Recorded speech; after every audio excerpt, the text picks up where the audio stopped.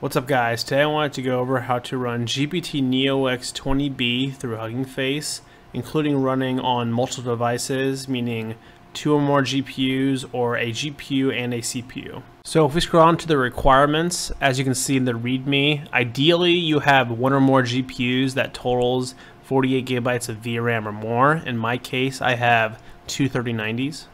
However, even if you don't have enough VRAM, you can still run the model. It'll just take much longer. For example, I tried running with just one 3090 in my CPU rather than running on both 3090s, and it took around 10 minutes to generate 100 tokens versus taking less than 30 seconds if you run on both GPUs, in my case. The way that I do it in the code, you need to have roughly 50 gigabytes of RAM, or you could have some swap to make up for that if you don't have 50 gigabytes of RAM in order to download the weights in either Float 16 or Brain Float 16. You're going to need close to 100 gigabytes if you want to download the full weights the way that I do in the code. Important to note, if you want to use Brain Float 16, which I recommend, is you need to make sure that your CPU and GPU support it.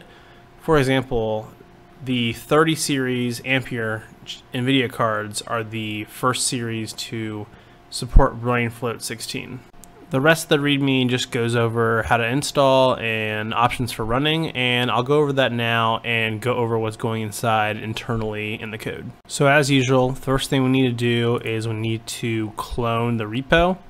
We can do that with using HTTPS or SSH if we have our key set up.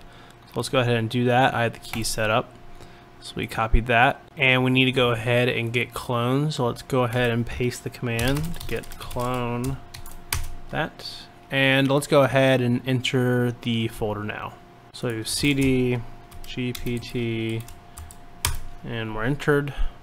So now that we're in the repo, we need to go ahead and install the packages and environment that we have in the env file that we can see. The env file. So to do that, we will copy the command in the repo, and we'll scroll down, and it's conda env create -f and then env.yaml, and now that's done. So now let's enter the environment by doing conda activate GPT, and we are now inside of the conda environment. So the code itself is pretty simple with regards to running. We do Python main, and we can see the flags that we have by doing -h. And so the options are FP16, and that will download the weights in floating point 16, and then BF16, which will download the weights in Brain Float 16. And this is important to remember that if you don't want to use either of these options, you need to have roughly 100 gigabytes of RAM or plenty of swap in order to download the weights.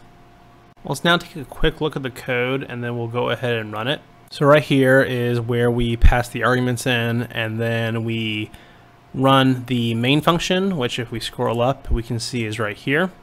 So we have the name of the weights, which is GPT-NeoX-20B, and then we have what's weights path. So this is what we're going to be doing, is we're actually going to be downloading the weights, loading it into memory, and then saving it. And this is because we need to load the weights a special way in order to run them on 2 or more devices. So all this does is it checks if a path exists. If it doesn't, we make it, and then we save the weights. And it's a pretty simple function. We just if the argument for FP16 was passed, we save it as float 16, or brain float, we save it as brain float, else we do the full fat weights. Going back to the main function, so what we're going to be using to making all this possible is we're using Hugging Face Accelerate, and that's going to allow us to load different layers of the model on 2 different devices, including the CPU if needed. And so what we're doing here is we init the empty weights that allows us to then run functions later on that will split the weights over multiple devices. Then we check if your GPUs have Brain Float 16 supported, and if they do, we run it with Brain Float 16, or we run with Float 16, but the function is the same. We're doing inferred auto device map. So what this does is, using the empty weights init we have here, it's going to figure out if you can fit the model on one GPU, two GPUs, or you need to split it on one GPU and a CPU, or maybe you need two GPUs and still a CPU to get the model completely loaded. And after you have that, you'll have a device map, and that will say that we need to put layers, let's just say there's 10 layers, 1 through 5 on GPU 1, and then we need to put the rest on GPU 2.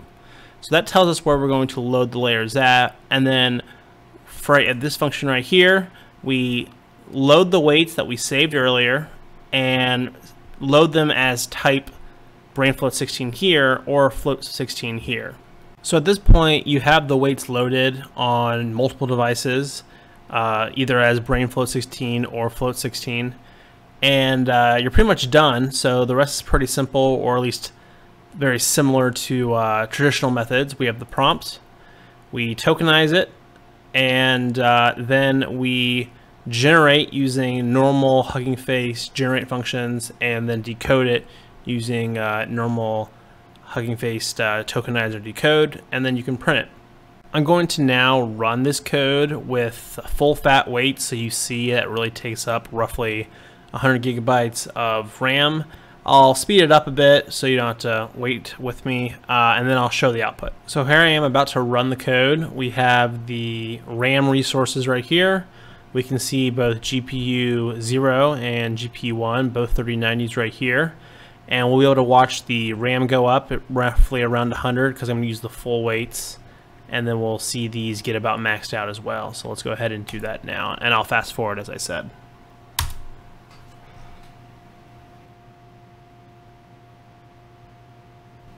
So we can see the RAM right now roughly hitting 30 gigabytes.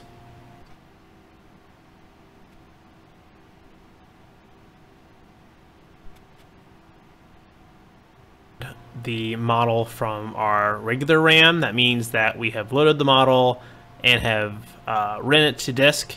And now, as you can see, the VRAM for the 3090 is starting to go up. So, yep, we're almost done with that point. And it's important to note that you're not going to have to do that very long part every single time.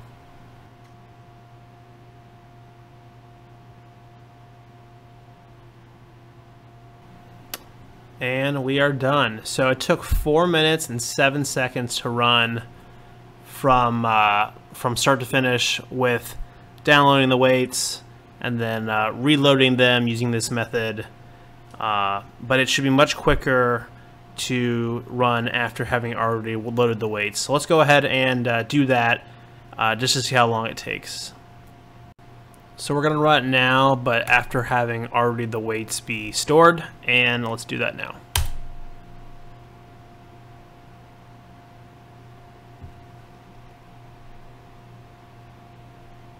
And it's already going to the GPU.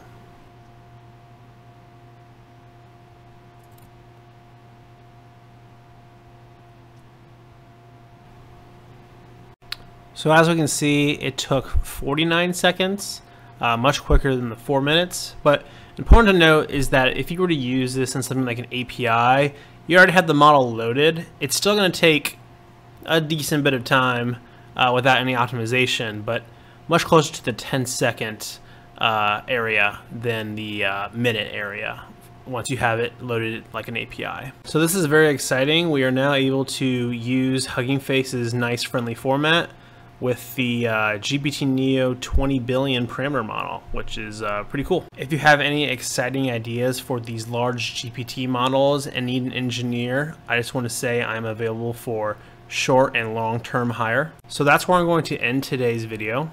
If you liked the video, please consider leaving me a like. If you would like to see more content like this, make sure to subscribe, as I typically cover topics related to AI and the newest in technology. Lastly, consider joining the Discord if you have any questions or want to be a part of any interesting discussions related to the latest technology. Thank you so much for watching, and please have a great day.